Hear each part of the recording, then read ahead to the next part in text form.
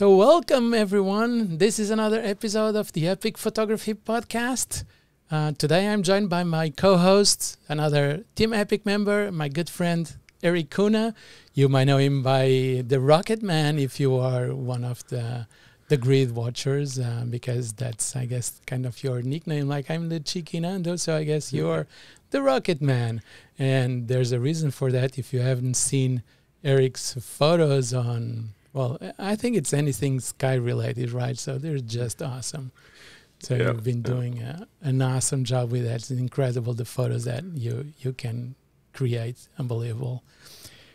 Well, before we move on, as usual, the Epic Photography Podcast is sponsored by our good friends at Platypod, the world's most compact tripod base. And I use the Platypod. I know that you use them too, right, Erik? Oh yeah, I love the Platypod. In fact, love the new Platypod, the Extreme one, because it's so much a time saver, right? Because having those legs to be able to deploy quickly. Because the style of photography that I do, a lot of times I'm having to attach stuff to the ground, like with the rocket stuff, or landscape or night photography, wanting a very stable surface and something to grip. And having those legs that just pop out quickly. It sounds silly, but to put the legs on my own Platypod, it was a minute or two. Now it's a second or two. And time is the biggest commodity we have. I mean, it's a thing that you can't get back. You know, it's always leaving. You're always losing time. So anything that you have to get back time really is a great saver, which kind of leads into the topic we're talking about today with plugins. That's the thing with plugins is a lot of times their thing is they're a time saver. Yeah. Let me just go back to those spikes, because sometimes I get lazy and it's like, oh, I need to go and take a few. Well, it's not much, but it's like, oh no, I'll just fix that. There's a little rock in here that I put below the Platypod, and I don't need to deploy the spikes. I mean, I'm referring to the older models. Yep. And then you're doing a long exposure, and then because you're not properly stable, then it gets mess. So now with the new Extreme model, it's just like blink. So I'm still waiting for mine, but I know that you've been using it, so that's a good thing. Yes.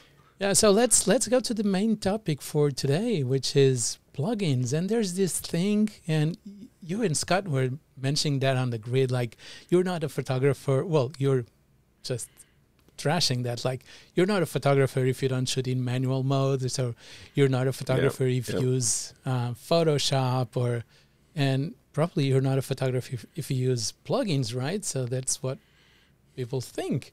So what's your take on that?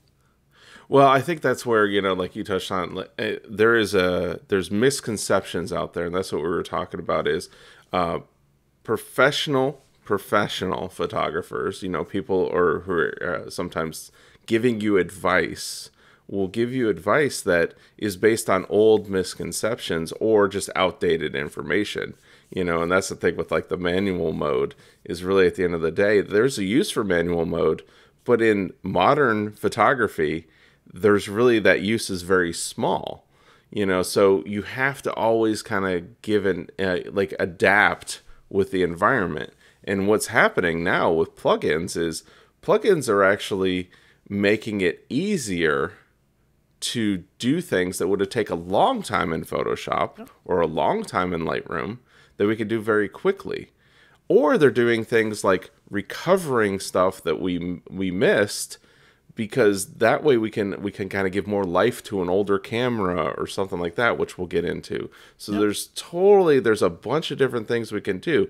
But at the end of the day, this whole thing of, you're not a real photographer if you use Photoshop or all that stuff. Like all the classic photographers, they went into a dark room, all the great photographers, and they all did post-production on their work with chemicals.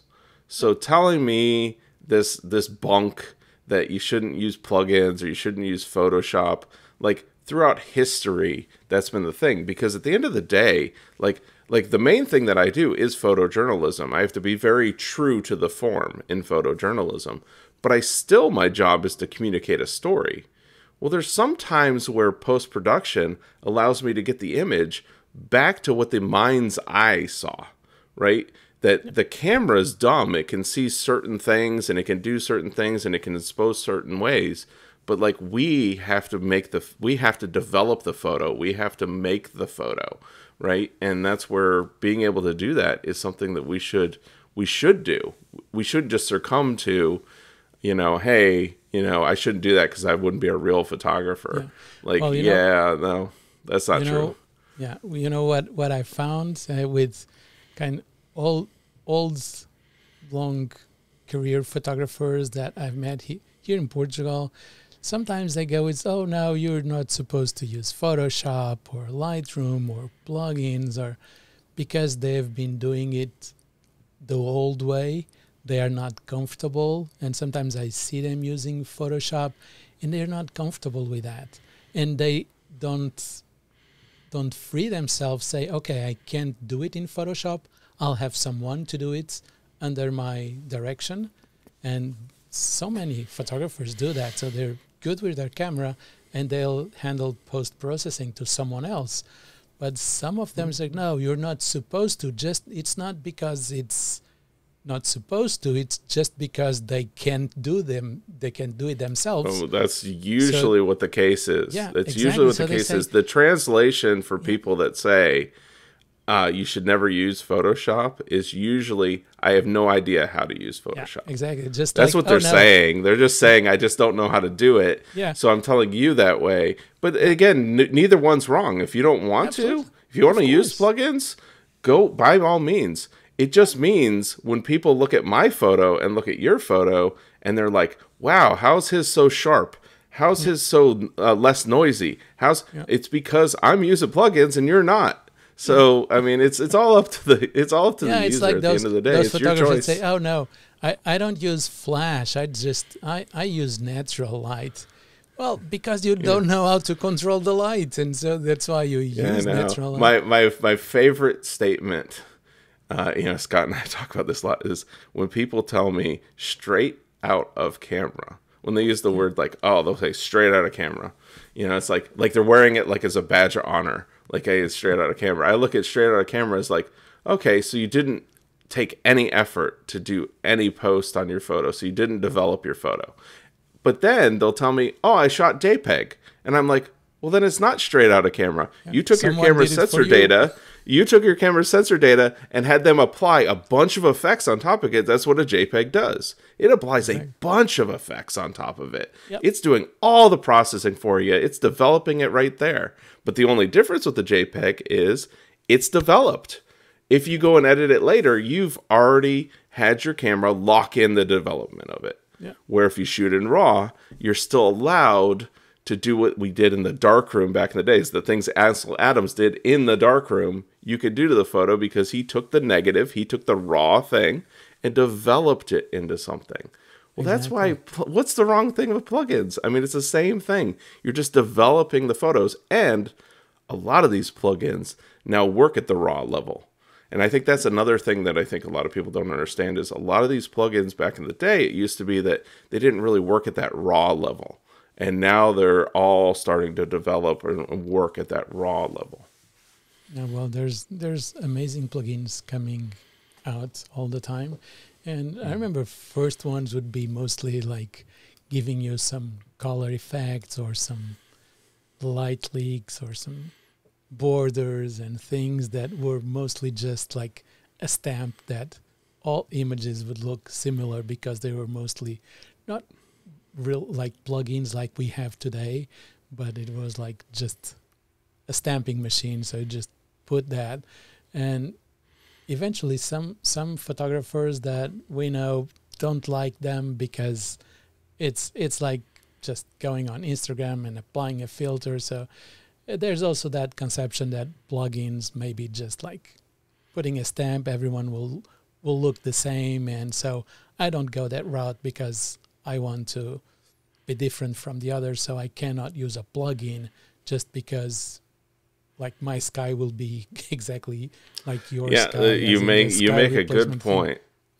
Yeah, because I mean, you make a good point because That's the one thing, with great power comes great responsibility, right? Yeah. And that's where at the end of the day, like, if you're just taking the defaults, like it's like anything. Well, I mean, again, you hit JPEG and you've got your camera settings, you're hitting that default of that. Well, your photos are all going to be processed the same. If you go into any one of these plugins that are in that creative vein, and just use the preset and don't adjust anything else, then you can get into that trouble. It's kind of like that with sky replacements. The worst thing you do with sky replacements is use the sky replacements built into the software.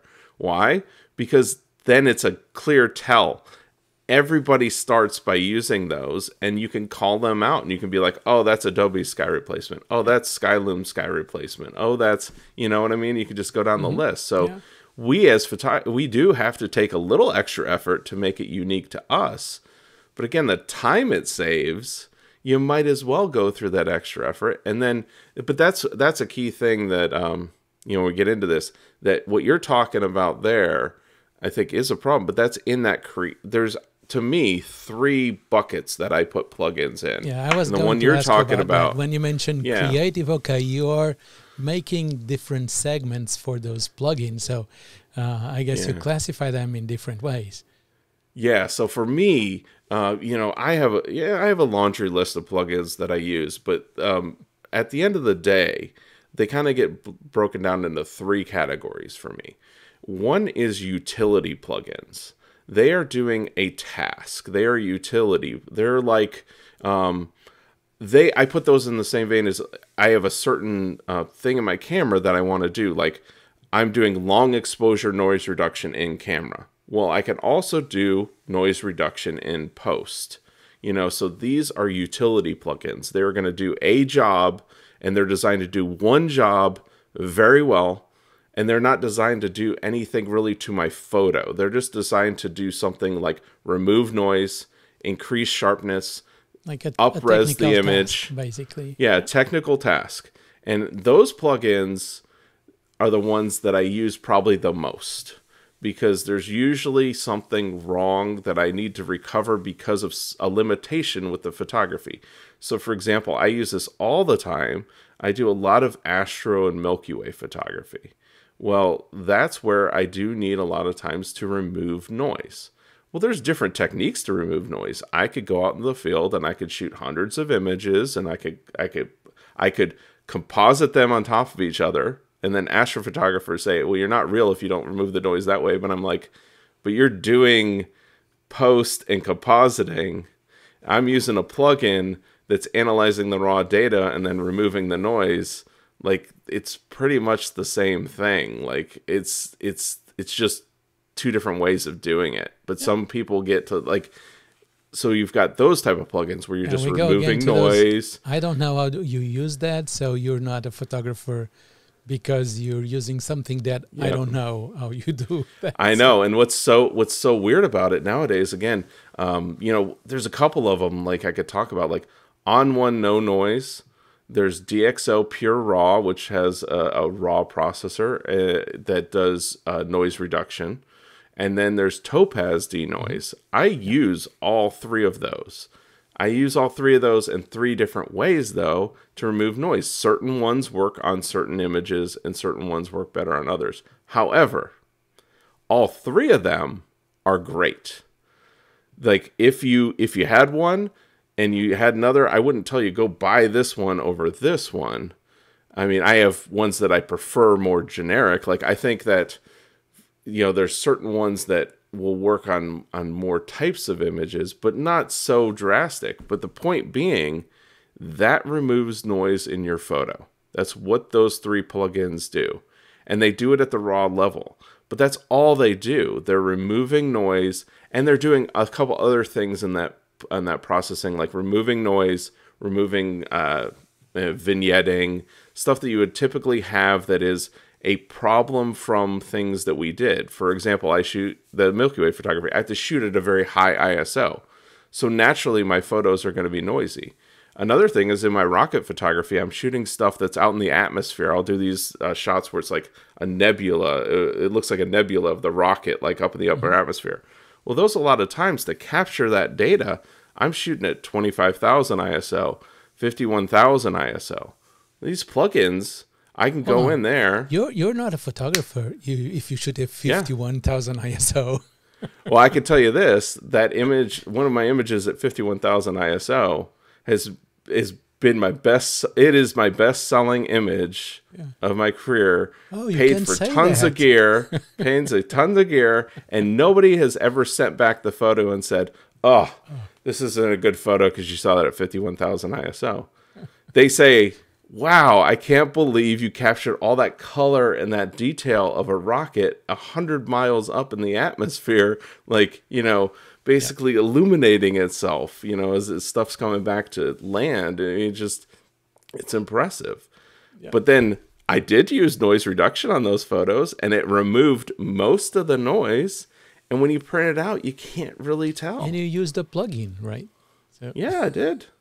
I did. I have to. Yeah, but in order to do that specific task, in order to capture the amount of light I needed, I need to boost up my sensor to be so sensitive because a rocket's moving, the stars are moving, to freeze everything in that frame. That's really what I am, is I love being an action photographer.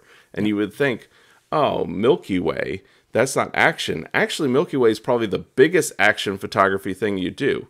The universe is moving at hundreds of thousands of miles an hour. We're rotating at thousands of miles an hour, and you're trying to capture these stars in like 15, 20 seconds. It is like high action photography, and that's what I love. I love peak moments of action and all that. Well, I need these tools sometimes to add back in what it took to capture that image. Yep. And that's like noise reduction, so that's why I love those utility plugins. To the other two categories that you're mentioning that you put. Well, so then you talked about one, so there's the utility plugins we talked about. Then there's these plugins that fit into what I call the creative plugins. They are the plugins like you're talking about, where it's usually you're hitting a button to do a look, you're doing some kind of treatment to them, you're doing something that is giving it a creative look, or you're adding an element to it in post, like a lens flare. You're doing something creative with it. So there's those. A big one that I use in that category right now is Boris Effects Optics. Yeah. I use that a lot for that because it's one of these plugins that allows you to do stuff in post in their application very quickly that I could totally do in Photoshop. I could do all this stuff in Photoshop. The difference is it would take me, an hour. That's I talked to like one of my friends, like Brett Malley was talking to me about it, Kelly One instructor, and saying, like at the end of the day, like the thing with Boris that's interesting is, he's like, and he's way better than me at the Photoshop stuff. He's like, I could do it. I'd take a lot of time to do it in Photoshop or a little time to do it in Boris Effects. He's like, does that make me, I don't think that makes him a worse artist because he's deciding I just want to take less time. His results are the same, if not a lot of times way better than if you did it in Photoshop. Yeah, and is a utility creative. Yeah, and with Photoshop, if you go, let's say I'm comfortable with Photoshop, but I'm not a Photoshop wizard. So there's stuff that Boris Effects does that I could take months to be in tons of Kelby One classes before I could actually master all those skills. But with that, I can actually create something really fast. And not just that, let's say that you're adding some flames and things, and you say, okay, I'll go on Adobe Stock and I'll get some flames and I'll use some blend modes and I'll create a composite with that. But then I need to change that, and suddenly I'm back to square one. While with Boris Effects, I'll just go and tweak the parameters, or I'll just drag the splines and things, and it's done. So it's so different. Yeah, that's what is different about their plugin versus some of the other ones, And I like some of the other ones. Like I use Luminar a lot, like their new Luminar Neo. It has some good looks in it. On-One Effects is another one that I like. I like certain effects that those plugins have. I used for years. I loved the Nick collection. You know, that was something that came from Nick and then Google and then now DxO. And these plugins are all in this creative vein for me. Those are the plugins that, you know, they're doing a look or they're doing a treatment. They're doing an effect on the photo that is a creative style. It's not utility. Now, some of these plugins do have utility features in them. You know, like they'll still have utility features, but they're kind of not focused on the utility. They're focused on having a bunch of different effects and a bunch of different filters that are going to apply looks. But that's what, to your point, Boris FX Optics is great because it allows you to get in there and really customize that effect to be unique to yourself.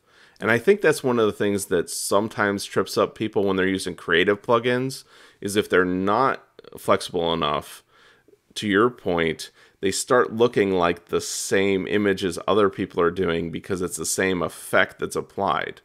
So unless, and that's a one thing when you're getting into, you're getting into plugins, make sure that you are getting in there and playing around and adjusting that. So you're not just using the canned one, you're kind of adjusting it a little bit or making the continuity look like more of your image.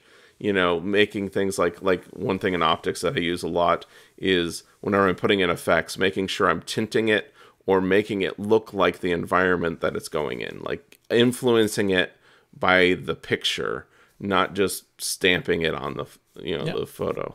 Yeah, exactly. And there's these things about Boris effects, and we're talking about Boris because, well, it's awesome, and you've been using this new version, and I've been using it, and it's really awesome. And one thing that I can see that is that, well, we as photographers have huge libraries, and we can use our own libraries. If you're doing, we all need to prepare a document or a presentation or a conference or something, and we need stock photos. And sometimes it's interesting to add something that is not there, let's say like some fire or some background, some texture, and you can create all that, and not just as a photographer but also as a graphics designer. And suddenly, if you're just a photographer, you don't have the skills to do all the graphics design thing. Now you can, because you have all these effects that are really easy to do, and just with a plugin. So, and there's a third. Well, there's a third one. There's a third one. You know, we got we got utility plugins. They do one job. Creative plugins, they do a bunch of different things. They're going to influence your image, but you have to get in there, and there's a bunch of different looks. And then there's a third plugin category, and this is one that I don't use, and that is alternative plugins.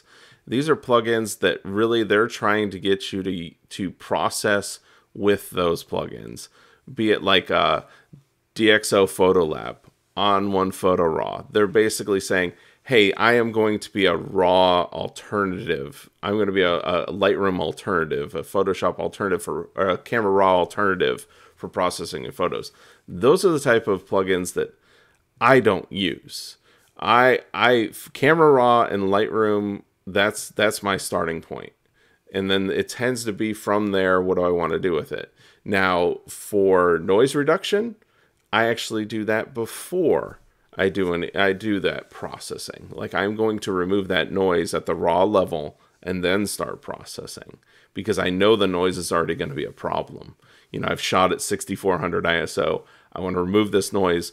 And then the reason I'm doing that at that stage is it's a garbage in, garbage out thing. That if you start processing your photo with a bunch of noise in it and don't use that noise reduction again at the raw level, you're processing all that noise and amplifying that noise rather than removing that noise and then increasing the signal. Because that's what we want to do. We want to remove the noise at first, increase the signal, and then, you know, really honestly with the utilities, I usually use the denoise, and then at the end we're doing the other utilities, and that is at the end it's like, do I need to sharpen the photo more? Do I need to up-res the photo? You know, do I need to change something about it? You know, but that's where if you get into those different categories, that alternatives is one that I always like to, because I think people think of those products as plugins or standalone applications, so they kind of lump them in. You can't really lump them into plugins. That there are these alternatives out there, which are fine. There's not a problem with them. I've tried using them. When I try using them, I'm like, you know what? They're not saving me time, so I don't use them. And that's just me. I mean, I have no problem though if somebody wants to do an alternative. The one thing that alternatives really help is sometimes people don't want to use Photoshop and Lightroom. I can get that, but at the end of the day, it's better time. It's better efficiency. I know Camera Raw so well. I know Lightroom so well that I don't have a need to gain back time by going to an alternative. Yeah. I confess that I also don't go with the alternatives, because in the end, if you're into the Adobe ecosystem, really it doesn't make much sense to go and have an alternative processor to Lightroom. It's like, oh, I don't need that. It just makes my whole life a lot more complex if I have to handle that.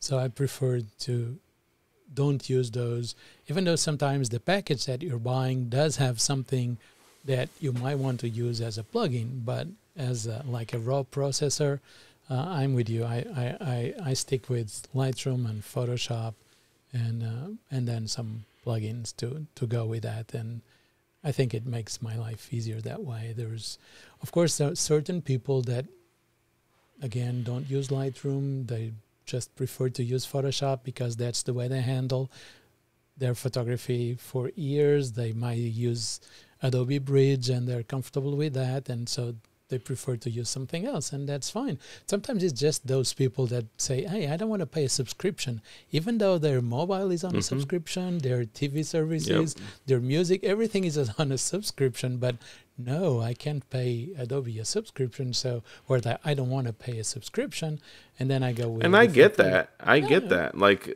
and that's what I'm saying. Like, that's fine if that works for you, but I will say that, for me, it would take more time. So it'd be almost like, I go back to, one thing that I'm very big on is using my barometer of time as a commodity. That I have to look at time as a commodity. Like, this is something that costs something. Like, and it costs the most valuable thing. Right? We cannot get this back. You're not making more time. When you get to There's no age, way to make more time. It becomes even more valuable. So yes. So that's when you get down to it.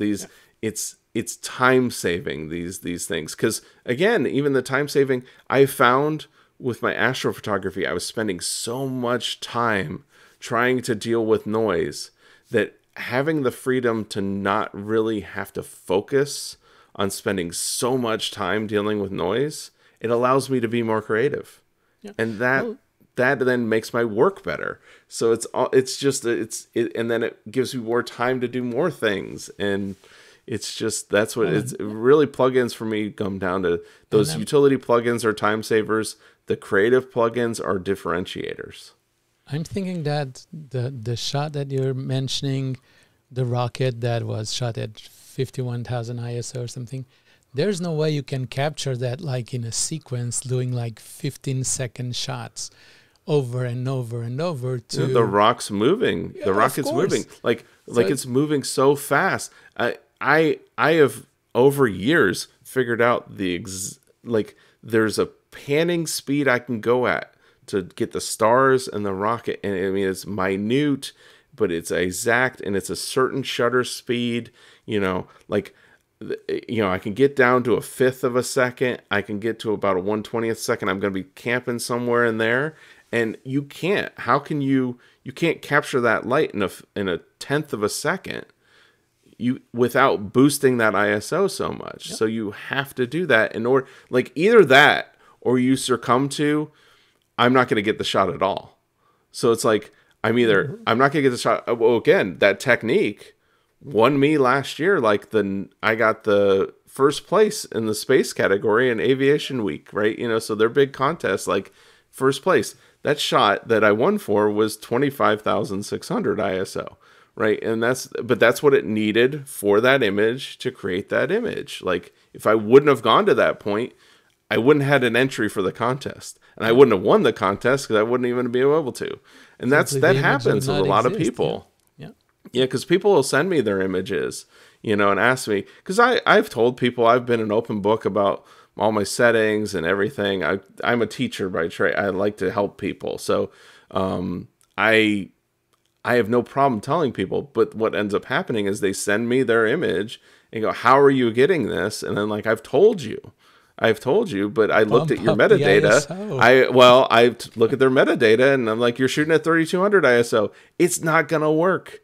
You can't capture that amount of light in that short amount of time. It's not going to work. I know you're scared of the noise, but I am no longer scared of noise between our new sensors that are in some of these cameras, because the new sensors are really, shooting at ISO 400 right now on my Canon is like shooting at ISO 100 on my old ones. Shooting at ISO 6400 is like shooting at ISO 1600. And that's the truth, is ISO in back in the film days used to be a standard.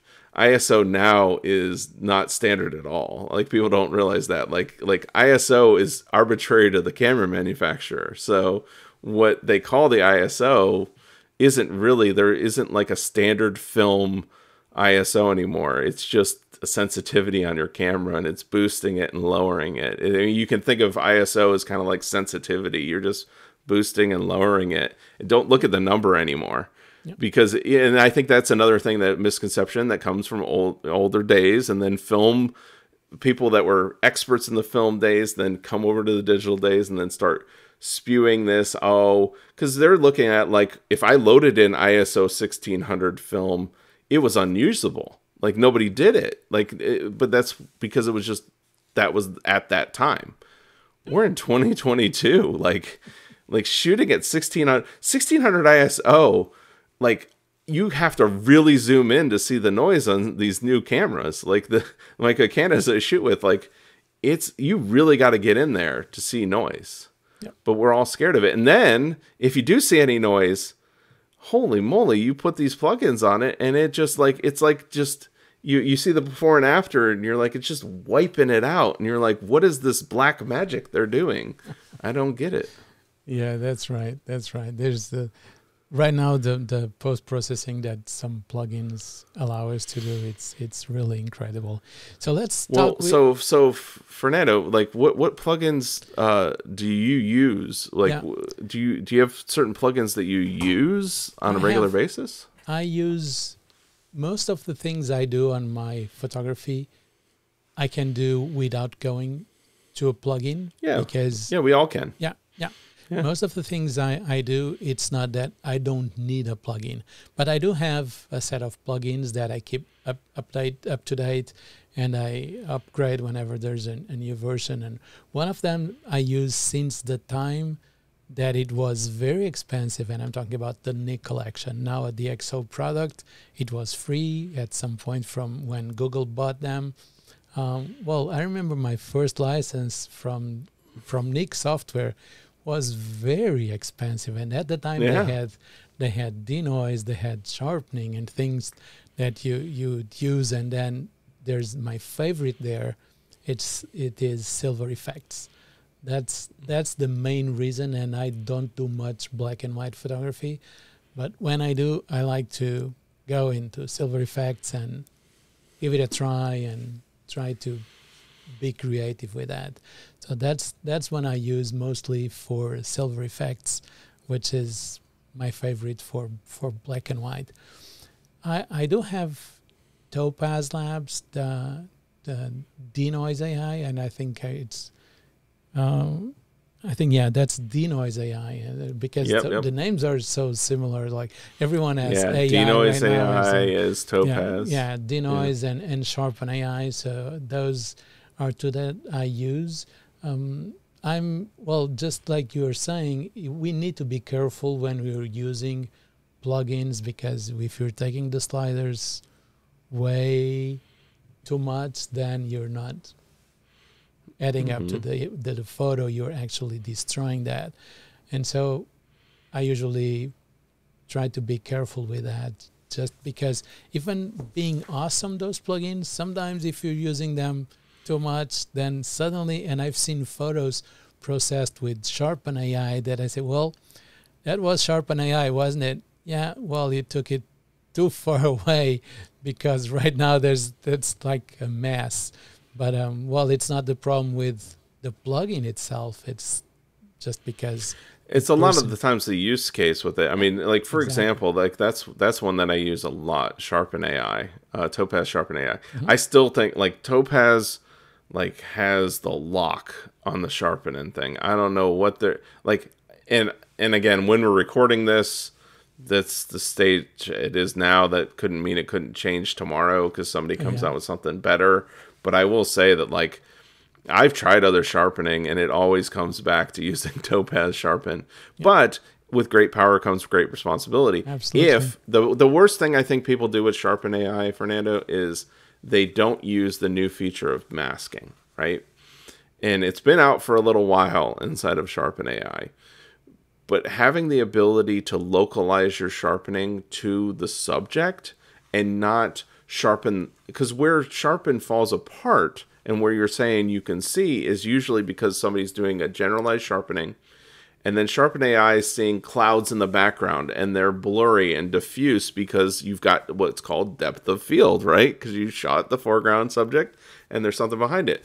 Well, if you just let Sharpen AI like go crazy, it's going to look at those clouds and say, well, I want to sharpen the clouds. Let's try to sharpen the clouds. Ooh. And then you'll have these artifacts and you'll have these streaks and it'll kind of look like somebody painted the sky, right? Yeah, those are usually and it's like, that's like not the Sharpen AI that, that is not Sharpen AI. That is, you didn't tell Sharpen AI not to sharpen the clouds. Yep. Now, back before they had masking, or before they had the masking inside of Sharpen AI, I used to sharpen the photo with Sharpen AI and then go in and mask in the sharpening in Photoshop, because that's the way it was. You wanted to localize the sharpening to what you wanted to sharpen, you know. And I think that's one of the things that people get wrong is they do these generalized sharpenings to the whole photo, and then you get these artifactings.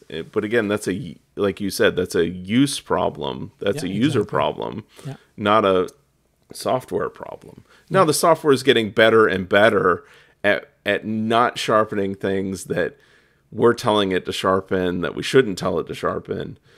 I mean, it's so good now. I mean, you really can hit like the auto button inside of Topaz Sharpen to select the sharpening, and it will select your subject. It's like select subject in Photoshop. It's really good about saying, oh, there's the bird.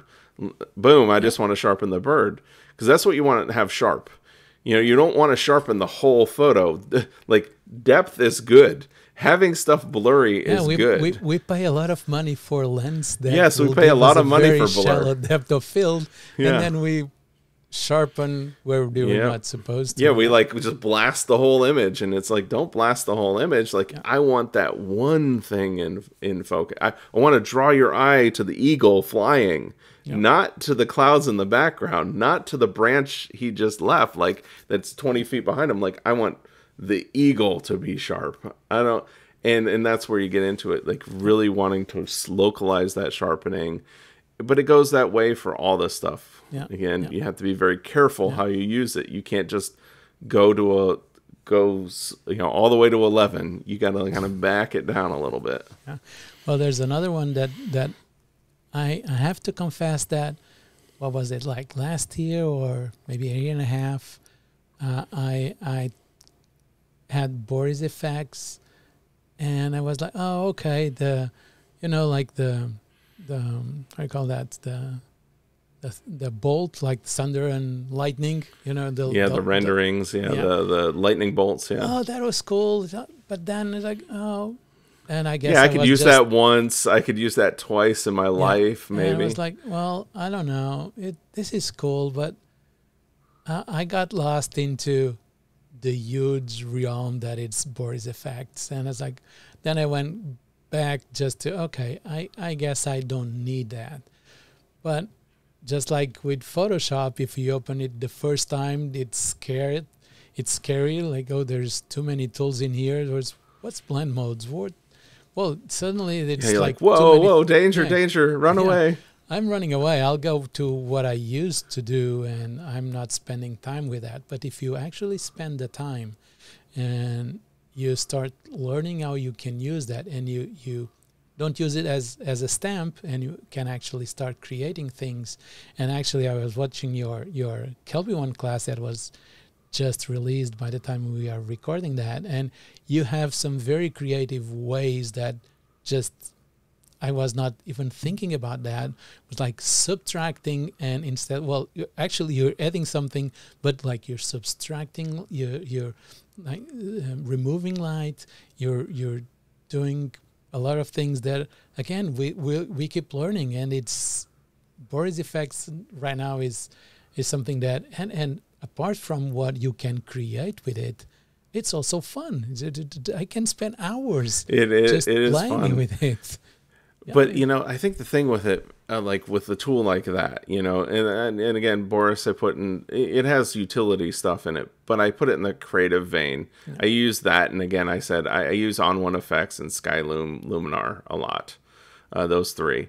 But I really prefer Boris Effects because it gives me so much customization, and I can make it unique. But you can get lost in that. But a lot of times with me, when I'm looking at an image, when I'm doing something to it in post, my intent with it, I have two things. First, I try to look at the photo, and sometimes I shoot photos with the intent of doing stuff to it in post. Like, for example, I shot an astronaut in a costume where I had him holding a glowing moon, right? Yeah, I saw that one. But I knew I shot that with the intent of I'm going to replace the moon with a higher resolution moon, because it's never going to be like, it was a 3D printed moon that kind of has edges, but it had a light inside because I wanted it to glow, to give that natural glow, so then I could accentuate that natural glow, right? So that's where sometimes I'm shooting stuff with the intent of doing stuff in post. The other way is I'm taking something that I wanted to capture, but I'm returning it to the mind's eye. What my eye and what the viewer's eye would have saw if they could have looked at through human eyes. Because a lot of times we see a lot more to a scene with our eyes than our cameras can ever capture, But we can actually start pushing that because the cameras have a great dynamic range right now. I mean, there's no better time. I mean, these sensors in these cameras are ridiculous. So we can start pushing that dynamic range to where it can actually go past the mind's eye and start getting into almost surrealism, and that's where I kind of hang out. I hang out right on that edge of photorealistic and surrealism. I almost want you to be like, is that real? But yet it is real. It's not too far, but it's like, I don't get why that's so vibrant or why that's so clear, or, and that's a big thing with my rocket images, is that, again, I'm just kind of pushing that line, but I'm never doing anything really totally fake.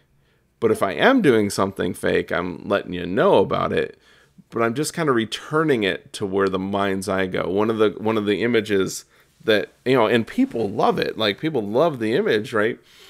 I shot this F-35, and it's one of the demos in the class. Awesome.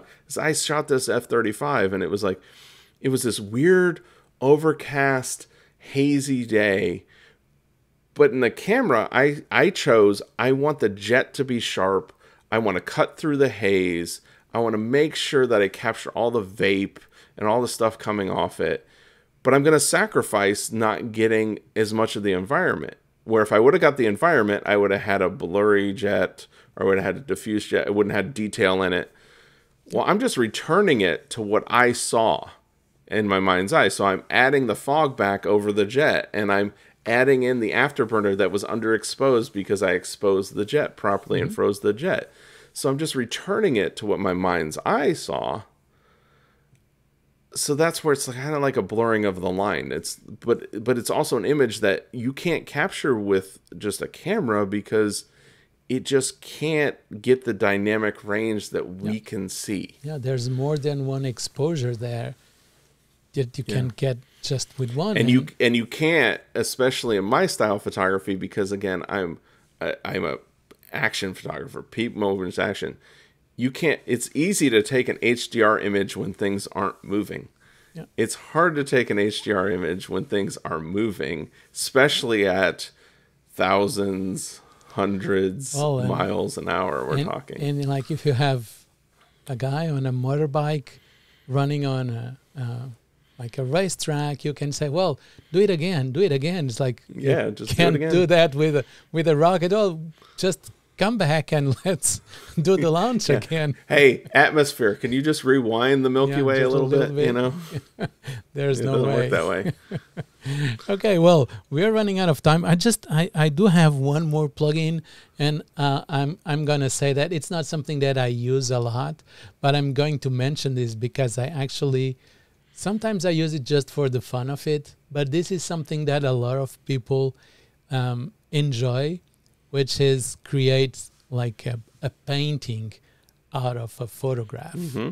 And sometimes I do that because either a friend is actually painting with paint and well, like a painter, and they want to have a look, or I want to show them, well, that's how it could look like if you paint it. So I use one plugin from Exposure Software, which is Snap Art. It's been a while since they last updated it, but it still works good. So that's one of those that I use. Then I also have one that I use for Photoshop. Well, not one, but a few of them, which is from a company called Infinite Tools.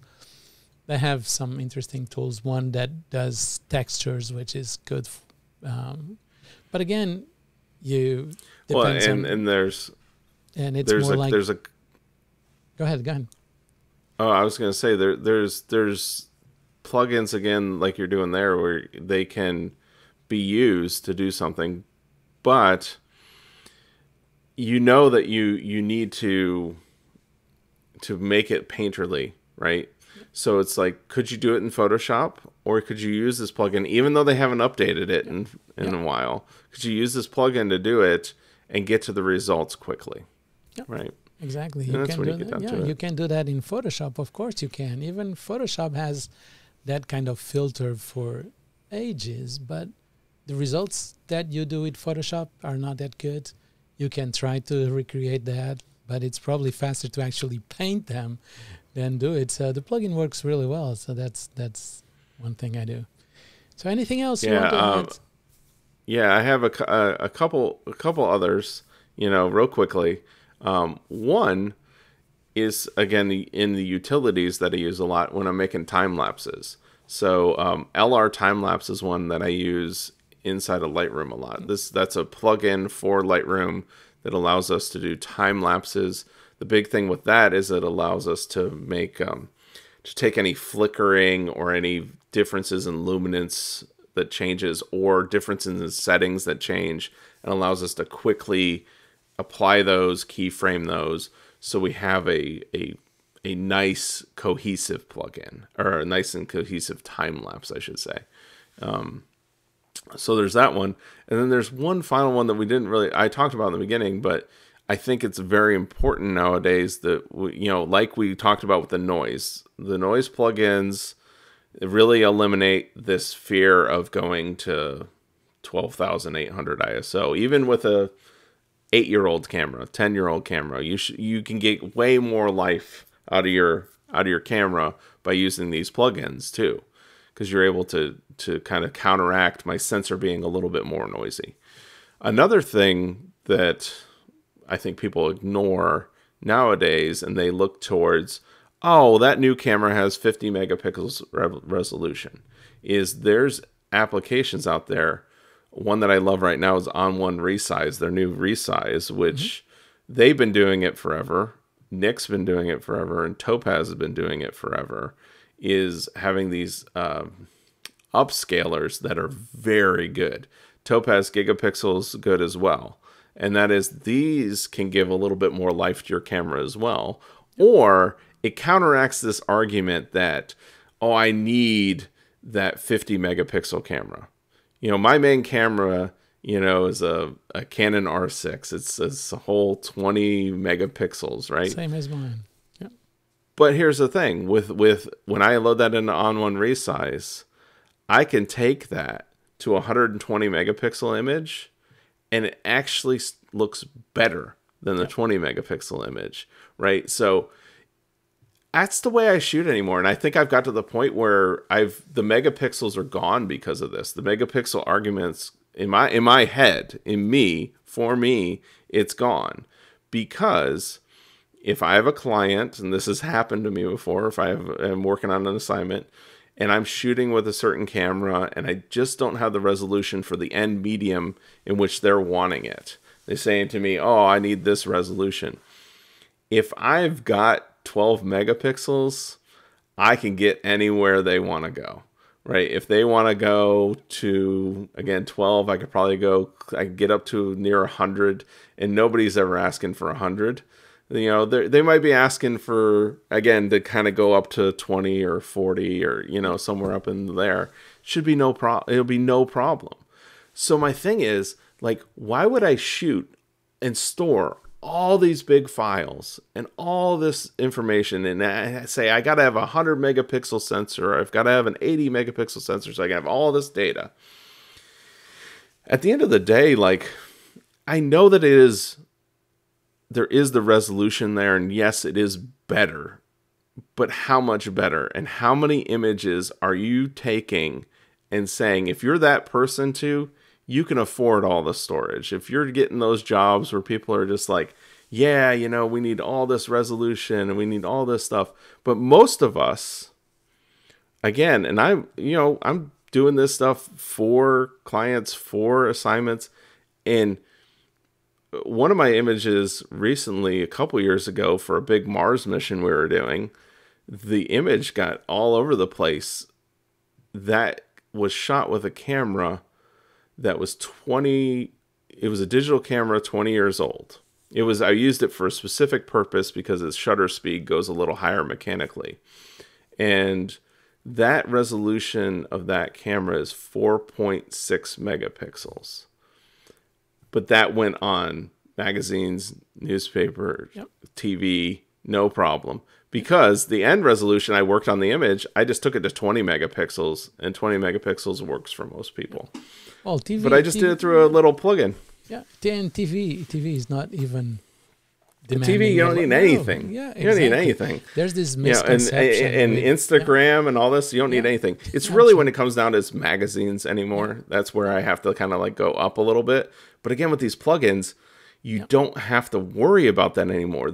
I mean, that's where, if I can go back to, it was a Canon 1D released in it was like turn of the century, like 2000, and it's like, if I can go back all the way to that, up-res that, and it's totally fine with everybody, I just don't know where this need for all this resolution comes in. Yeah. When you have the image ready, when it's printed, no one will ask you what was the ISO, what was the camera. And nobody's asking me that. I sell that to you. Yeah, other photographers might ask because what camera was that? Because they're expecting that it's like a brand new supermodel, then you end up using something old.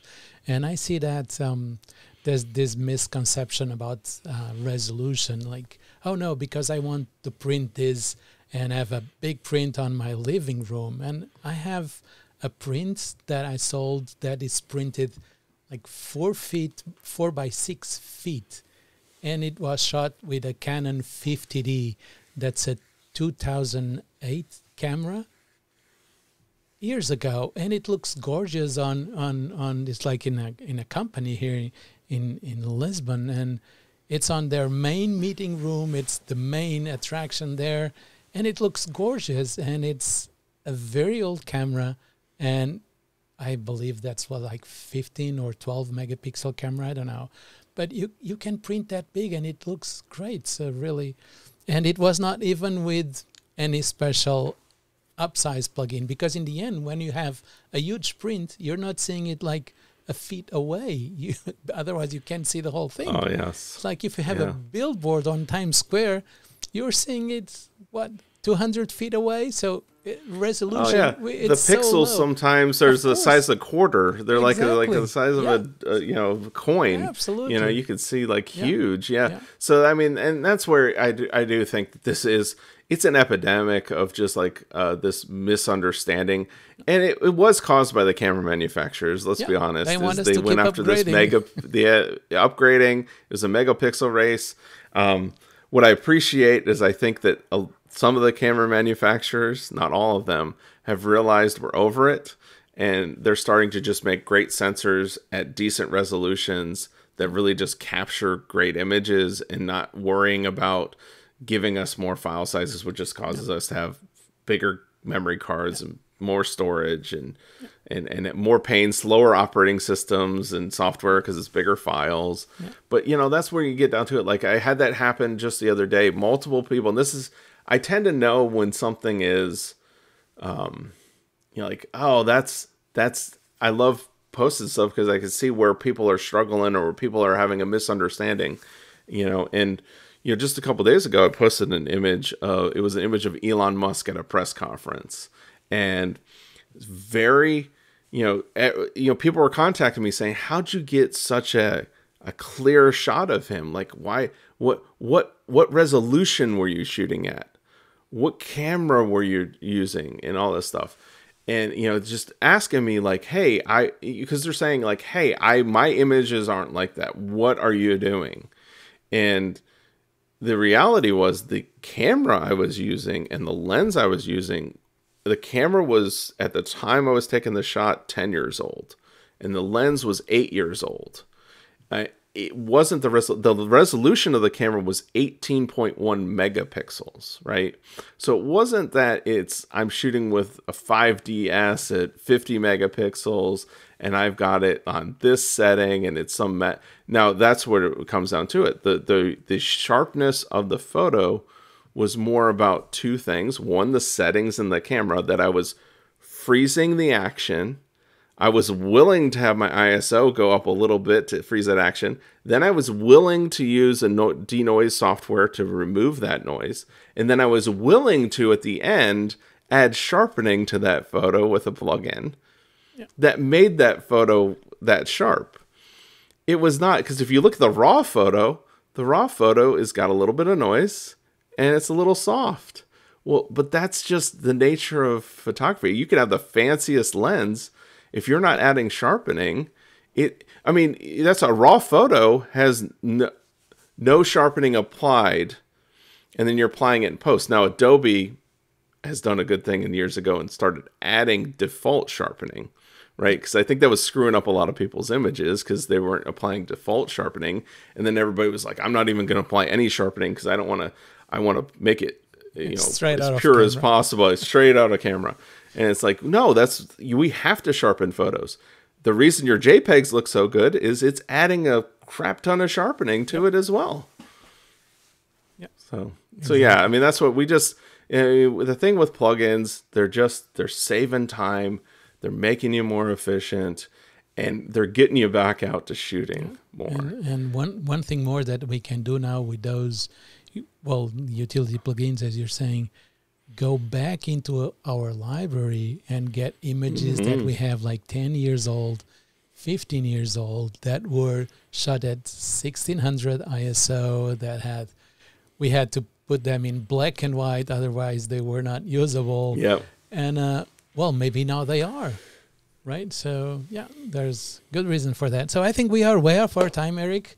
As always, it's good to have a conversation with you. It's always very interesting to get your take on these things and to listen. Yeah, I always learn something when I talk to you. So I hope our readers are also learning something from this conversation. I think we are out of time today, unfortunately.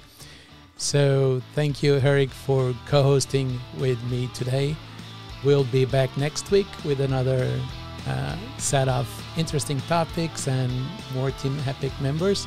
And remember, this episode was sponsored by Platypod, the world's most compact tripod base. And see you guys next week. Stay safe. Bye, everyone.